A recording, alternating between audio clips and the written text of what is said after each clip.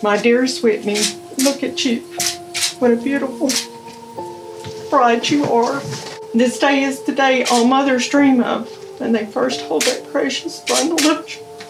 There was another person who cherished and loved you to the very core of his being. You called him your hero, your father.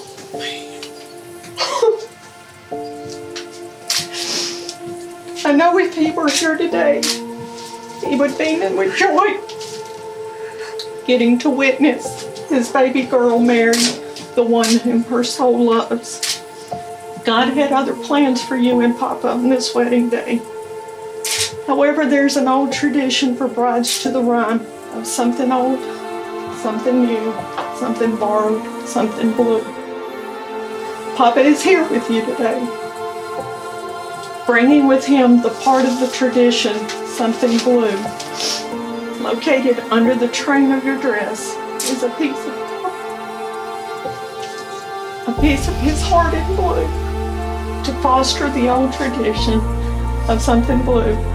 He will be here today walking you down the aisle to give you to the one your soul loves.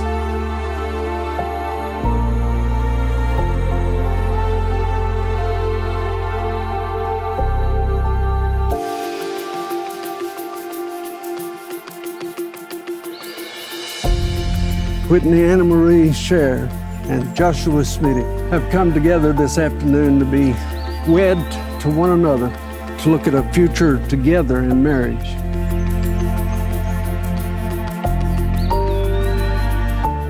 We both know our journey started quite unexpectedly and not ideally in the graces of God. We both struggled with the disappointment we felt we had created, but then that all changed the day Stephanie was born. And my love for you changed when I first saw how much love you had for Stephanie.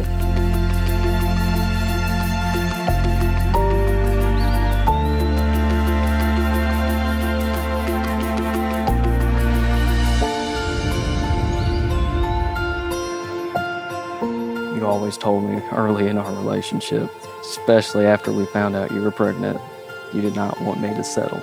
I vow to you today, I do not see myself as settling because I have the best gift God could send anyone, you and Steph. I promise to be your faithful husband, your encourager, loving you when the sun shines, when the rain falls, in sickness and in health. I vow to help shoulder our challenges, for there is nothing we cannot face together. Let me be the shoulder you lean on, the rock on which you rest, the companion of your life. For with you by my side, I will walk my path from this day forward.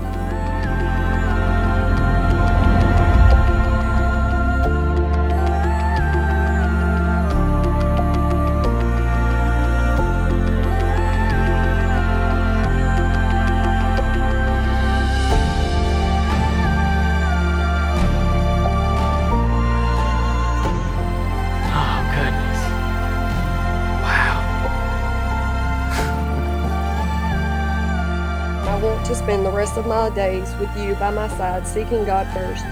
You are my best friend, my mentor, but most importantly, you are the one my soul loves, and you make me happier than I could ever imagine, and you love me more than I could have ever thought possible.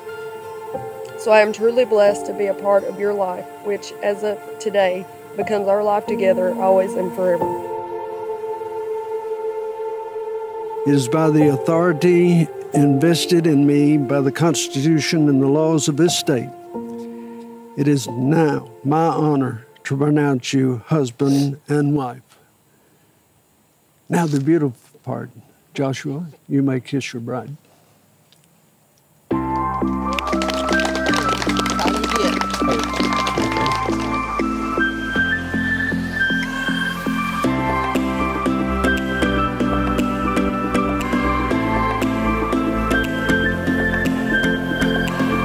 Very honored to be able to stand here and be a part of a joining of two people that truly are in love.